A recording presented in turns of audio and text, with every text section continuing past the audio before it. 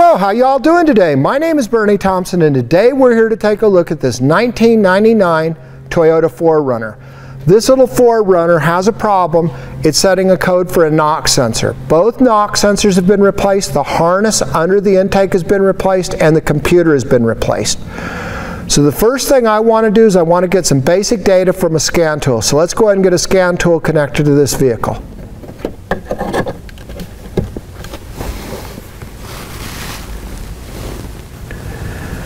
Okay guys, I got the scan tool up. I want to get the code, so we're going to go to DTCs. And I got a P0325 knock sensor for bank 1 has a malfunction. So this is the code they've been chasing. This is why I'm here.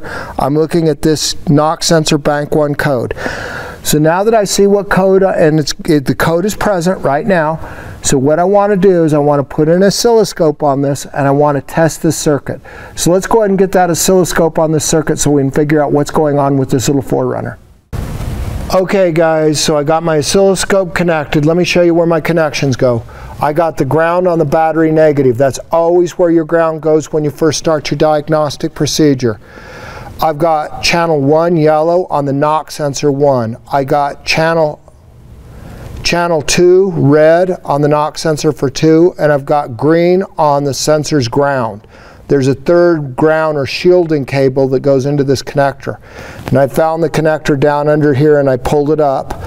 So this is the connector. This is what goes down to the harness and goes to the 2 knock sensors down underneath there. So now let's just give it a quick test. Okay, the first thing I want to do is I want to make sure that the knock sensors are connected under the intake manifold. So I'm going to use my scope to do that. We're going to come over here, and I can see I'm connected to my first 3 leads, so I'm good there. Now I want to just graph this. I'm going to take my hammer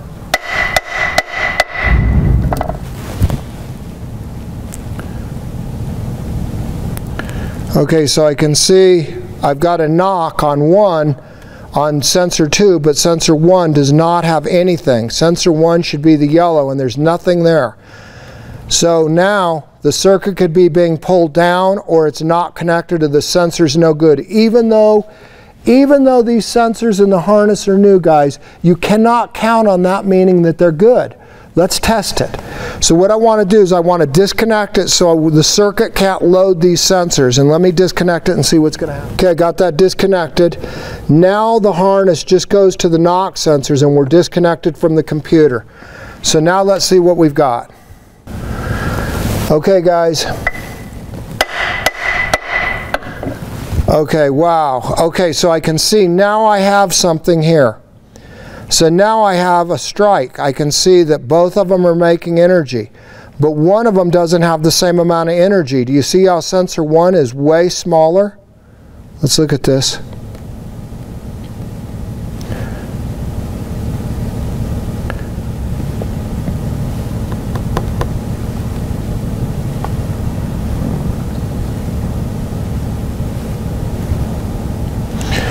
Look at how much smaller sensor 1 is than sensor 2. Do you see how much bigger it is? Okay, so sensor 1 is way smaller, and we have it disconnected. Now, I want to connect this. I'm going to go ahead and I'm going to plug this in, and we're going to do this again with it plugged in.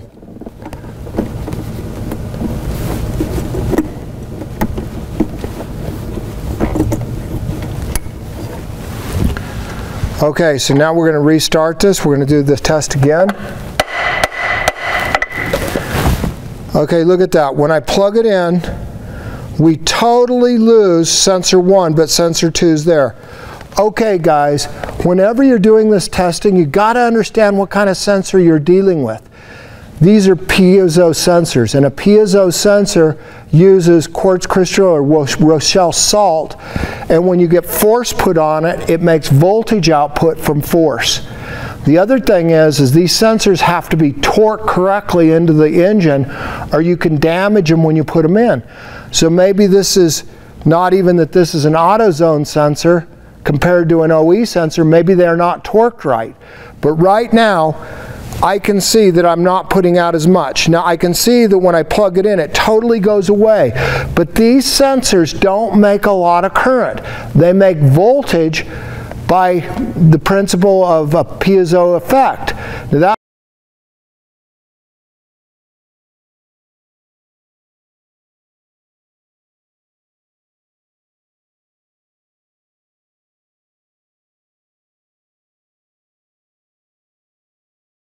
Now I put strain on them, I strain it, they have a voltage output.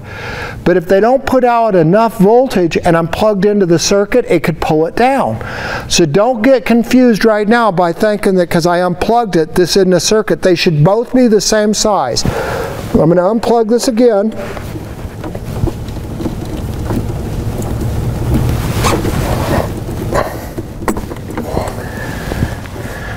Okay, so I got that unplugged.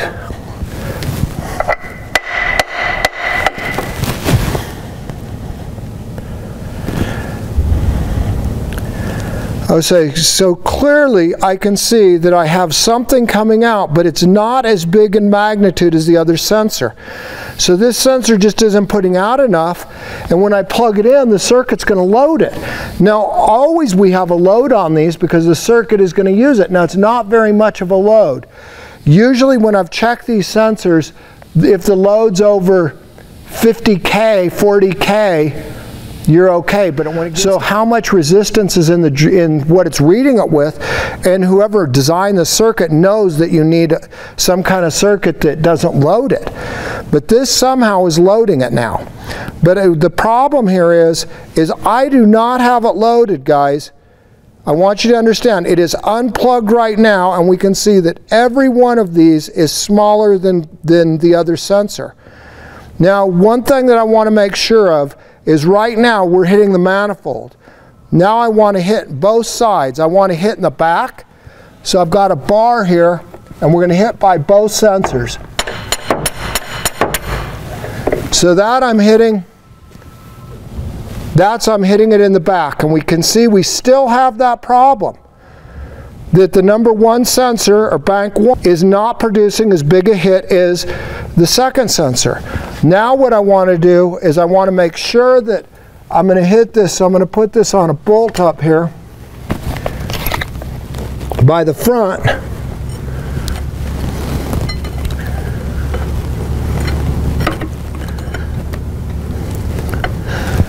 So we hit it in the back and we hit it in the front, and I want to make sure that it's not where the knock is coming in that's making that difference. Now we're hitting it in the front, and we can see we even have a bigger problem. Sensor 1 is just not producing the same amount of amplitude. Now guys, this is not a problem with the circuit or the pulling it down, because I'm not making enough and I'm unplugged. So this has something to do with the sensor or the harness that's connected to these sensors. So now is what we're going to need to do is get this intake manifold off of here so we can figure out where the problem is. But for surely sensor 1 is not producing the same output. And when you plug it in, if you don't have the same output, when you plug it in, it's going to pull the signal down, because signals get pulled down when they're plugged in. And when you got sensors like these, or oxygen sensors, they just don't make much output in current. They make voltage but not current. So a circuit can pull it down. If it's not producing enough, it'll load it and it can't output enough. So in this case, I don't think this is in the circuit. I think this problem, it's under the intake, because when I got it unplugged, I still have a problem. Now if these were equal when I unplugged it and they're the same size, and I plug it back in and then one gets pulled down, that's the circuit's loading it. But notice that's not what we have. We have it unplugged right now, and we have one that produces a good output and one has a much smaller output. That has some type of a problem with the sensor or the harness that's connected. So let's go ahead and get this intake off so we can figure out what's wrong with this vehicle. Okay guys, they got the manifold off. Let me show you what we got here. We've got the two NOx sensors. They're both new, and we got a new harness. We can see the harness and the sensors are new. And then I'm in the harness up here. Now what I've done is, if you just unplug this, you cannot test it. Because if you flat unplug it, you're open circuit voltage. Remember, anything that's open circuit always has source voltage there, so we really don't know. So in order to really test these sensors and not be plugging them in and out, I want to load on them. Okay, so what I've done so I can load these is I have 2 resistance boxes and I got 20K on each one. We've got them grounded, and then I've got them just teed in to my T's that are in my channel 1 and channel 2. And so this will put a load on that sensor. So now it's got to drive a load. Now, when you're testing this type of sensor, you really need to put a load on them, so you need some type of resistance. If you have them open circuit and you got a problem, you may not see it and you might put it back together. So that's what I'm trying to avoid. I don't want you guys to do that. You know, anytime you have open circuit, it's open, you always have source voltage, and they might look like they're okay, but we need to make sure that they can drive current. So what I've got now is, now let's go ahead and test them with this on here, and let's see how they look. Rolling. Okay, so we want to start the scope and we want to see what kind of signal we make now that we're driving a load. Okay, we can see how big sensor 2 is, knock sensor 2, compared to 1. We can clearly see that 2's big and 1's not. And that's on every one of those hits. See how big 2 is and how small 1 is?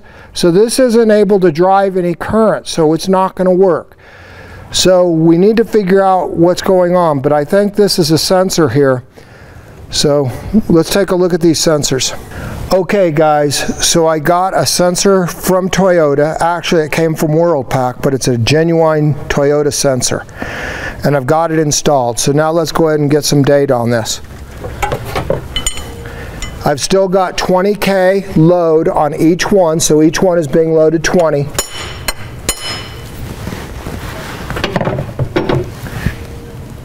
Well boy, the yellow one's big now, guys.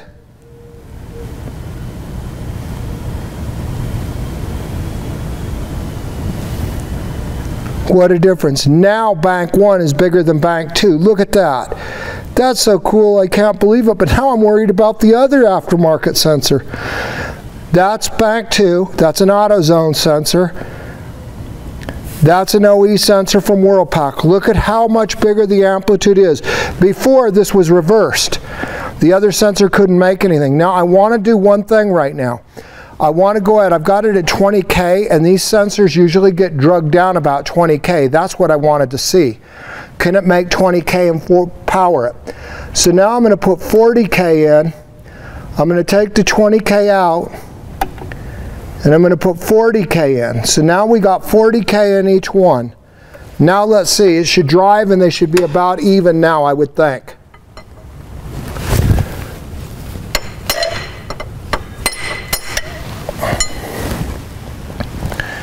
Okay, so here we are. Let's shut this off. Okay, now we're still, the new sensor still is way, way bigger than the other sensor. So we flipped this problem. We were setting a code for bank 1, or sensor 1, I'm sorry, knock sensor 1. We were setting a code for knock sensor 1. Now knock sensor 1 has a lot of output and knock sensor 2 has real little output. So now I'm worried about what I'm going to do here. I don't want to put it back together and have them have to put this sensor in here. So what I want to do now is I want to plug it back into the computer and take my boxes off. Just always remember that if you're going to test one of these sensors, you can't just open circuit it. So let's try to do that. Let's open circuit this. Let's go ahead and get all the resistance out of it. So it's just flat open circuit, and let's see what we get now. So now I've got no load on it. There's no resistance, no load.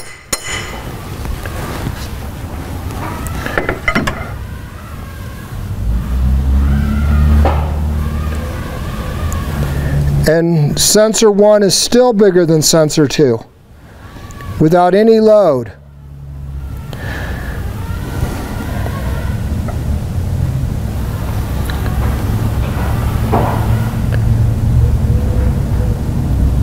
We still have pretty good amplitude, but now what I need to do is I need to plug this back into the computer and get a look at what it's going to do. So let me go ahead and do that. Okay, so I'm going to go ahead and I'm going to plug these back in. Okay, so now we're plugged back into the computer. Now let's test it. This is under a real load. This is the load we first started the test. Okay, so now we're going to hit it, get a shock in there.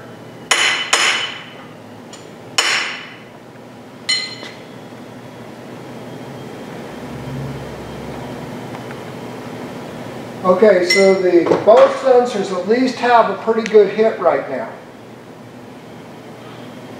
So that's sensor 1, and we can see it's definitely bigger. Let's get our cursors up.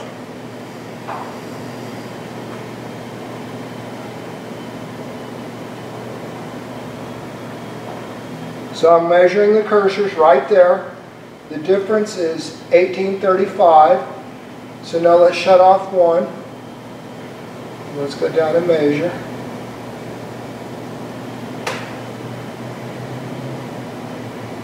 $11.75. So the difference, 1 minus 2, is very different.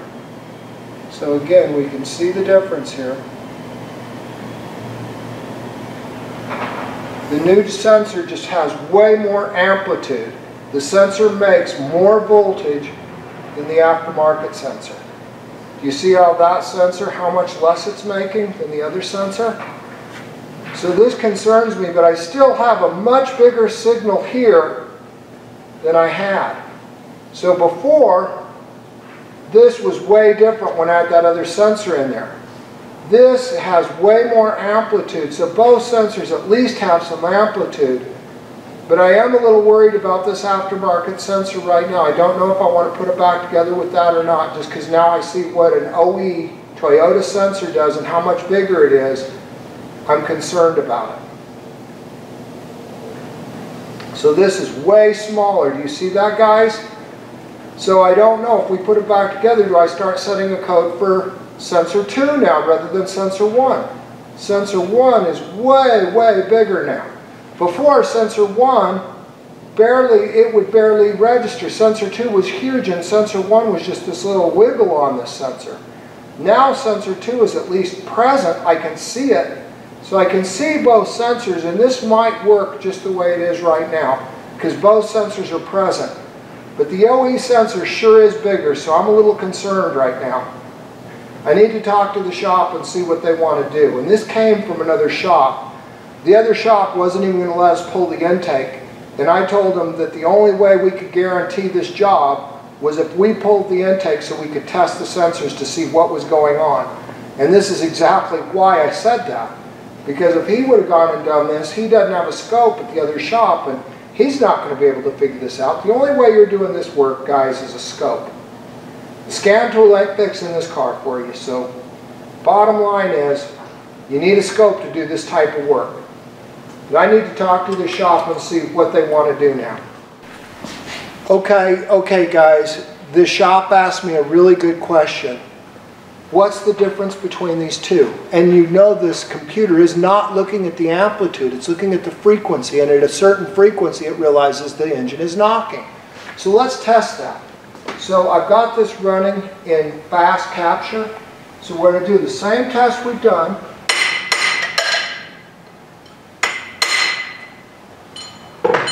Okay. Now, this is my signal right here. What I want to show you,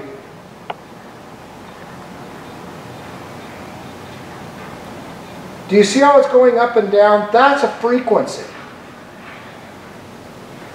Look at how much different is it between sensor 2 now and sensor 1. So now I want to, let's do that one more time in fast capture.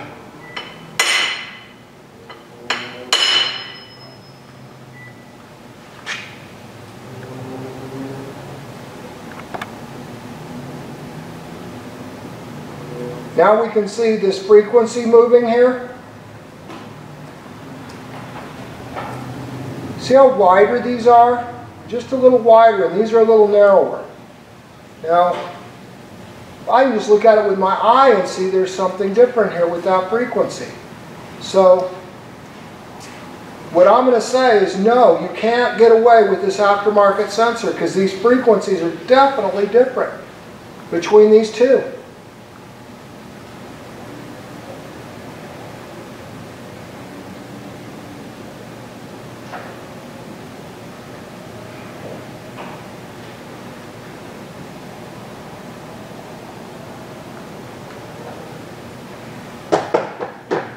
Do that one more time. I'm going to get this again.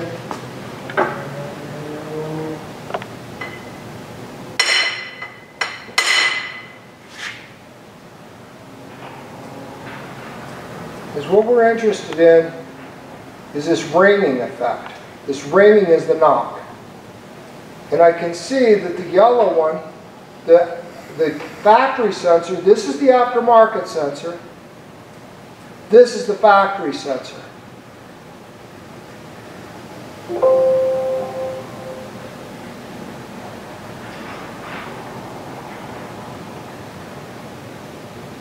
See the difference between the two? The ring is quite a bit different. That means that the aftermarket sensor is not going to work, guys. You're going to have to get another Toyota sensor, even though it's $200, which they've already put these sensors or harnesses in. But you don't want the car to come back and have to do this job again.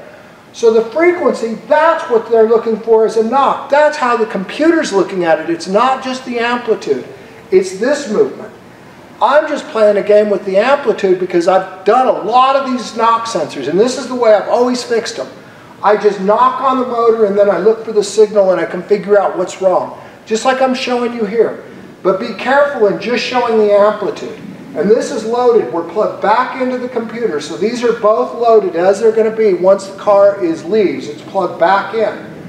Okay guys, it's going to need another sensor. We need another Toyota factory genuine sensor. You know, I can't tell you how many shops I go to that have these type of problems.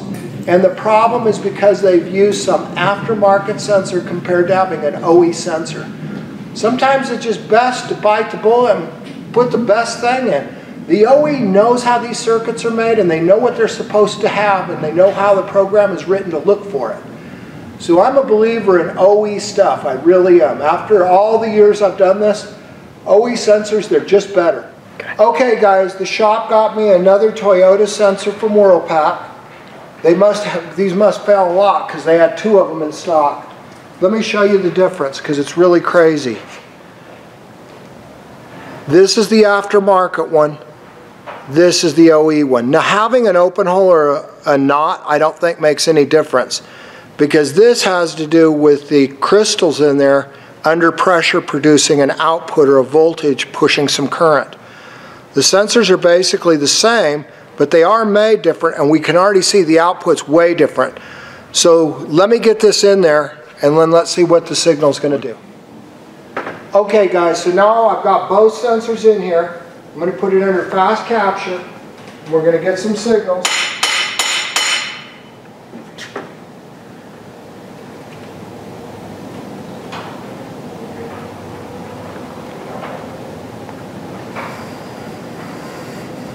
Now look at how closely those frequencies mirror each other now. They're right on. And we go back out. Look at how the red is bigger than the yellow now. That's the other new sensor. So look at how close they are now. Now remember, we're not looking at amplitude, is not what the computer's looking at, but it's a good judge for me on a scope to see if they're actually producing the same amount. Now this is open circuit, so I can't judge it right now. But if I look at the frequency down here, if I look at these frequencies, I can see where they're very, very close now where they weren't before. Now is what I want to do is I want to plug it in and I want to have it loaded because you don't want to test these unloaded. But unloaded, we can clearly see, look at how close. The red is actually a little bit bigger now, and before the red was way smaller because the red one was the aftermarket sensor. Now both of these are OE sensors now. And once again, we can clearly see that both sensors have about the same output, and the more important thing is the frequencies are more close. Okay, so now I want to load it. So we're going to plug it into the computer and retest it. So let's get that done. So now we've got those plugged back in, so this sensor will be loaded. The two sensors are now loaded. They're loaded by the computer. We're plugged in. Okay, so I've got them plugged in. So this is loaded. It's like it's going to run with the computer plugged in. And right away, now we can see that sensor 2 is bigger than sensor 1, but they're still pretty close. You can look at these ones right here, and we can see it's pretty close. So we can watch the yellow right here. We see a little red down here. See how close those are? But more importantly, I need to make sure that this frequency in here is riding the same.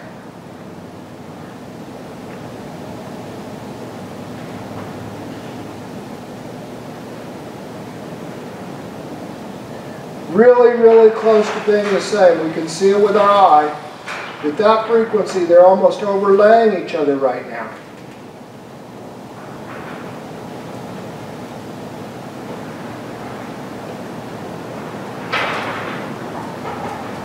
Okay, so these sensors are going to both be okay now. They're plugged in, they're loaded, and they're both working the way I would expect them to work. So we're going to get the intake back on this, and this car is going to be ready to deliver back to the customer.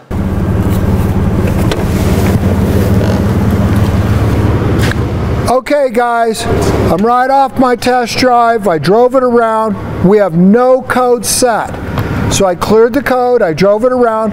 When we first got here, I cleared the code, I went and drove it around. I got the code back. It was an active code. Now we have no codes, no check engine light. The car is fixed.